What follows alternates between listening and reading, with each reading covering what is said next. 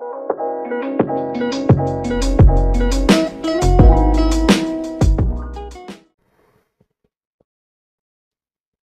Viewers, আজকে ভিডিওতে আমি কমিউনিকেশনের আরো একটি গুরুত্বপূর্ণ কনসেপ্ট অর্থাৎ balanced modulator by using AM modulator অর্থাৎ AM মডুলেটর ইউজ করে কিভাবে ব্যালেন্সড মডুলেটর ডিজাইন করা হয়। আর ব্যালেন্সড মডুলেটরটা বেসিক্যালি আমাদের কি কাজে হেল্প করে? আমাদের DSB-SC জেনারেশনে সাহায্য করে। DSB-SC যে সিগন্যালটা সেটা জেনারেট করে। ঠিক আছে, তো বরাবরের মতোই আমি বলবো যারা আমার চ্যানেলে একদম নতুন তারা আমার প্লেলিস্ট থেকে কমিউনিকেশনের উপর আগের বেসিক ভিডিওগুলো একটু দেখে আসুন, তাহলে আপনাদের বুঝতে সুবিধা হবে।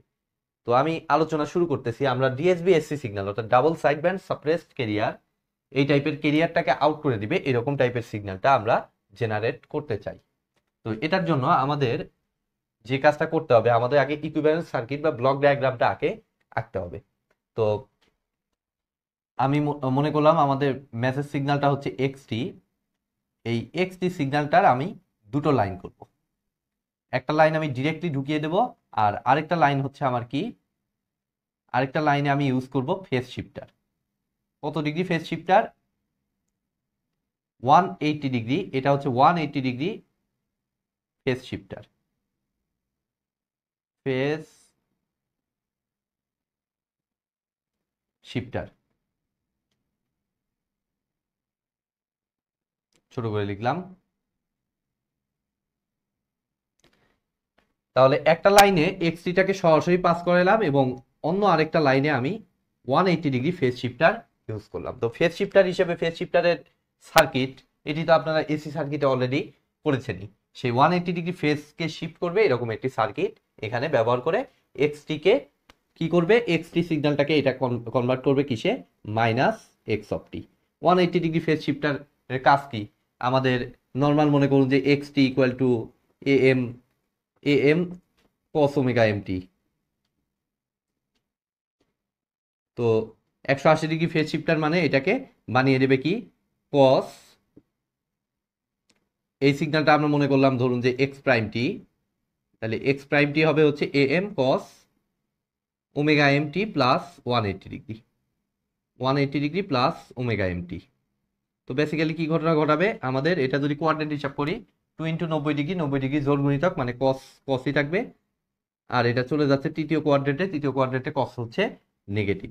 দ্যাট মিনস এটা হবে minus AM cos omega MT।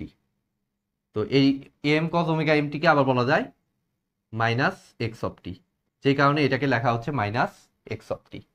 ঠিক আছে, তো আমি এই মাইনাস X অফ টি আমি জাস্ট এই ক্যালকুলেশনটা বুঝিয়ে দিলাম। এখন এটা মুছে দিচ্ছি, এখানে আমাদের অন্য ক্যালকুলেশন করতে হবে, তো সো এখানে আর এটা রাখতেছি না। জাস্ট এইভাবে এটা মাইনাস X অফ টিতে কনভার্ট হবে এবং এটা চলে যাবে সরাসরি কোথায়, AM মডুলেটর 1-এ। তো আমি এটাকে সংক্ষেপে AM, যেহেতু AM মডুলেটর ইউজ করতে হবে, তো AM মডুলেটর, আচ্ছা মডুলেটর লিখলাম না, AM1 মনে করলাম, সংক্ষেপে আমি লিখলাম। ঠিক আছে, আর এখানে আমার কি দ্বিতীয় AM মডুলেটর, AM1 এবং AM2। ঠিক আছে, তো এই AM সিগন্যাল জেনারেট করতে আমাদের, এটা তো মেসেজ সিগন্যাল XT আমার আসতেছে, এখানে সরাসরি আমার আসতেছে XT, আর নিচেরটাতে আসতেছে মাইনাস XT। এই মেসেজ সিগন্যালের সাথে আমার কি লাগবে, AM মডুলেশনের জন্য আমাদের ক্যারিয়ার সিগন্যালটা লাগবে। সো আমাদের কমন ক্যারিয়ার সিগন্যাল, তো কমন যে ক্যারিয়ার সিগন্যালটা সেটা মনে করলাম এখান থেকে আমি দুটো লাইন করে দিব। একটা লাইন চলে যাবে সরাসরি এখানে, আরেকটা লাইন আমার চলে আসবে এখানে। তাহলে আমার কি করবে, এই AM মডুলেটরটা, অর্থাৎ AM মডুলেটরের সার্কিটও তো আমি এর আগে দেখিয়েছি, সেই AM মডুলেটরের অ্যালগোরিদম অনুযায়ী সার্কিট আমার অ্যাপ্লাই করতে হবে। অ্যাপ্লাই করার পরে এখানে যে সিগন্যালটা পাবো সেই দুটোকে নিয়ে যেয়ে আমি দিব হচ্ছে একটা সাবট্রাক্টর অর্থাৎ বিয়োগ করবে। তো এটা উপরের সিগন্যালটা আমি মনে করলাম X1T এবং নিচের এই সিগন্যালটাকে আমি মনে করলাম কত, X2T। তো এই X1 থেকে X2 কে সাবট্রাক্ট করবে, বিয়োগ করবে, এরকম টাইপের একটি সার্কিট ব্যবহার করতে হতে পারে সেটা অপ অ্যাম্প দিয়েও আপনি করতে পারেন, অপারেশনাল অ্যাম্পলিফায়ার দিয়ে সাবট্রাক্টর বানাতে পারেন, বা অন্য কোনো ওয়েতেও আপনি সাবট্রাক্ট করতে পারেন। তো আমি সেই সাবট্রাক্টরটা এখানে ইউজ করলাম। আর এটাকে ব্লক ডায়াগ্রামে দেখানোর সিস্টেম হচ্ছে নর্মাল প্লাস চিহ্নই দেব, মানে অ্যাডারের মতোই বোঝাচ্ছে, বাট আইডেন্টিফাই করার সিস্টেম হচ্ছে এটা থেকে এটা মাইনাস, দ্যাট মিনস এটার আগে প্লাস দেব আর এক্স টু টি এর দিকে এটা দেবো হচ্ছে মাইনাস, তাহলে এটা বুঝিয়ে দিল এটা সাবট্র্যাক্ট করতেছে। তখন ফাইনালি আমি যে সিগন্যালটা পাবো সেই সিগন্যালটা হচ্ছে আমাদের ডিএসবিএসসি সিগন্যাল হবে। এখন কেন আমি এই এত কিছু করলাম সেটাও তো আমার বুঝতে হবে, আদৌ এটা কি ডিএসবিএসসি দিবে, তো আমরা সেটা ভেরিফাই করি এখন। তো তার জন্য দেখুন এখানে এই পর্যন্ত এক্সটি চলে আসছে, এই পর্যন্ত মাইনাস এক্সটি, এটা এইটুকু তো আমার জানাই যে 180 ডিগ্রি ফেজ শিফটের মাধ্যমে এটা মাইনাস এক্সটি আসলো। এখন এখানে দেখতে পাচ্ছি এম মডুলেটর। তো এম মডুলেটরের কাজ হচ্ছে এটাকে কি সিগন্যাল পাস করানো, অর্থাৎ এক্স ওয়ান টি হচ্ছে এম মডুলেটরের আউটপুট। দ্যাট মিনস সেটা এই যে এক্সটি এবং এই যে এদিক দিয়ে সিটি, এখানে সিটি উল্লেখ করে দিলাম, এখানেও সিটি আসতেছে, সেম শর্ট লাইন যেহেতু, তাহলে সিটি এবং এক্সটি এই দুটোর কি করবে, আমার এম মডুলেশন করাবে। তো সিটির ভ্যালুটা হচ্ছে আমার কি এসি কস ওমেগা সিটি, তাহলে এখানে এটাও এটাও হবে এসি কস ওমেগা সিটি, নিচেরটাও আমার কি এসি কস ওমেগা সিটি। তাহলে এখন কি করবে, আমাদের এম মডুলেটরের আউটপুটটা এর আগে বেসিক ভিডিওতে আমি দেখিয়েছি, সেটার আউটপুটটা কি, ইকুয়েশনটা কি, আমাদের amplitude AC into 1 plus M, M তে modulation index, into x of টি, এটা সেকেন্ড ব্র্যাকেট দিতে হবে অবশ্যই, ইন্টু কস ওমেগা সিটি। আমাদের এম মডুলেটরের যে অ্যালগোরিদম সেই অনুযায়ী এটা অ্যাপ্লাই করলাম। ঠিক আছে, এক্স ওয়ান টি হিসেবে আমরা এই আউটপুটটা পাবো, এবং এক্স টু টি হিসেবে আমরা কি আউটপুট পাবো, জাস্ট কি ডিফারেন্স হবে, AC into 1 plus M into XT. তো এক্সটি হচ্ছে এখানে মাইনাস এক্সটি, তাহলে মাইনাসে প্লাসে মাঝখানে হবে হচ্ছে মাইনাস, তাহলে minus M XT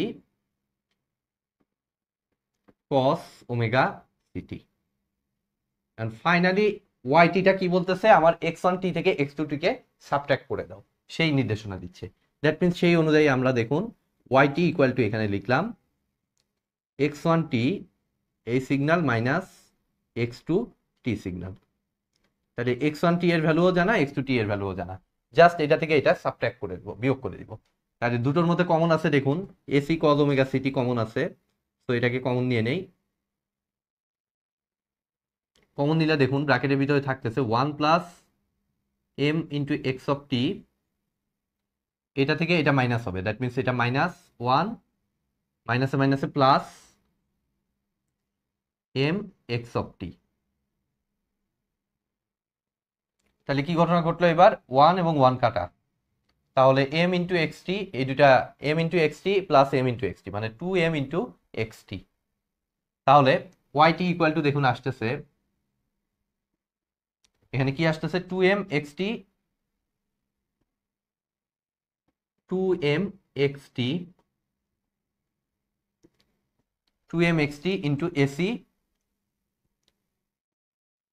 cos omega city. দেখুন এটা কিন্তু বেসিক্যালি একটি ডিএসবিএসসি সিগন্যাল, কেননা আমাদের এই যে এই সিগন্যালটাকে একটু খেয়াল করুন, এখান থেকে আমি বুঝিয়ে দিই জাস্ট, এটা যদি আমরা একটু মাল্টিপ্লিকেশন করি, এর আগেও আমি যদিও দেখাইছি ডিএসবিএসসি বেসিক ক্লাসটিতে দেখিয়েছি, তারপর আমি দেখাই যে মনে করুন যে আমার একটা সিগন্যাল আছে AC into 1 plus M x of টি, আমাদের কি কাজ করতে হবে, এটা হচ্ছে এম ওয়েভ, এম মডুলেটেড ওয়েভের সিগন্যাল আউটপুট। ঠিক আছে, তো double side band suppress career যে কাজটা করবে, এখান থেকে ক্যারিয়ার পার্টটাকে সাপ্রেস করে দিবে, অর্থাৎ কেটে ফেলবে। তাহলে দেখুন আমি যদি কেটে ফেলি, তাহলে এখানে আমি যদি একটু মাল্টিপ্লিকেশন করি এখানে, তাহলে এসি কস omega city plus AC into M into x টি কস ওমেগা সিটি। ঠিক আছে, তাইলে এখন কি করবে, ডাবল সাইড ব্যান্ড সাপ্রেস ক্যারিয়ারে আমার এমন অ্যালগোরিদম থাকবে, সেই অনুযায়ী এটা এই যে ক্যারিয়ার পার্ট, এখানে একটা এক্সট্রা ক্যারিয়ার পার্ট পাচ্ছি, এটা সাপ্রেসড হয়ে যাবে, অর্থাৎ এটা জিরোতে কনভার্ট হবে। তাহলে আলটিমেটলি এখানে রেজাল্টটা কি থাকে, এম এক্স টি ইন্টু এসি কস ওমেগা সিটি, যেটা কিনা আমার ডিএসবি-এসসি সিগন্যাল। ডিএসবি-এসসি সিগন্যাল মানে এই যে ক্যারিয়ার পার্টটা সাপ্রেসড হয়ে গেল, শুধুমাত্র এইটুকু প্রেজেন্ট থাকলো। বাট আমাদেরও সেম টাইপেরই একটি সিগন্যাল আসছে, জাস্ট এক্সট্রা হিসেবে সিগন্যালটা ডাবল হয়ে গেছে। তো এটা আমার বেসিক্যালি যে কাজটা করবে অ্যাম্প্লিফিকেশনে কাজ করবে। অ্যাম্প্লিফিকেশন তো কিছু থাকবেই, আমরা যেহেতু এক্সটার্নাল সার্কিট এখানে ব্যবহার করছি, আমাদের এক্সট্রা করে অ্যাম্প্লিফিকেশন কিছু হবে। আমরা নর্মালি যখন কমিউনিকেট করি, ধরুন যে আপনি ফোনে কথা বলছেন কারোর সাথে, ধরুন আপনি ঢাকায় অবস্থান করছেন আর আপনার ফ্রেন্ড ধরুন চিটাগাংয়ে অবস্থান করছে, আপনি যখন ফোনে তার সাথে কথা বলছেন, আপনার নর্মাল ভয়েসটা যেমন ফোনের ভিতর কিন্তু সেটা শুনাইতে কিছুটা বর্ধিত লাগে। সেগুলোই বেসিক্যালি এই যে এই সার্কিটগুলোর থাকার কারণে, সেখানে কনস্ট্যান্ট পরিমাণ একটা অ্যাম্প্লিফিকেশন থাকার কারণে এই ঘটনাটা ঘটে। যেমনটা আমরা এই সার্কিটে দেখতে পেলাম, এখানে 2 হচ্ছে সেই ফ্যাক্টরটা, মেইন সিগন্যালের সাথে এক্সট্রা করে 2 মাল্টিপ্লিকেশন হয়েছে। তো এটা এটা দ্বারা আমরা এই জিনিসটা বুঝলাম যে আমরা এই সার্কিটের মাধ্যমে খুব সহজেই ডিএসবি-এসসি সিগন্যাল জেনারেট করতে পারলাম ইউজিং কি এএম মডুলেটর। এএম মডুলেটরের সাহায্য নিয়ে আমরা করতে পারলাম। গত ভিডিওতে যেমন আমি ফেট ব্যবহার করে দেখিয়েছি, ফেট ব্যবহার করে আমি গত ভিডিওতে দেখিয়েছি ব্যালেন্স মডুলেটর, আজকে দেখাইলাম আমি এএম মডুলেটর ইউজ করি। তো আজকের মতো ভিডিওটি এ পর্যন্তই। ভিডিওটি যদি ভালো লেগে থাকে অবশ্যই ভিডিওতে একটি লাইক দিবেন, বন্ধুদের সাথে বেশি বেশি শেয়ার করবেন, আর চ্যানেলে নতুন হয়ে থাকলে অবশ্যই চ্যানেলটি সাবস্ক্রাইব করবেন। ধন্যবাদ।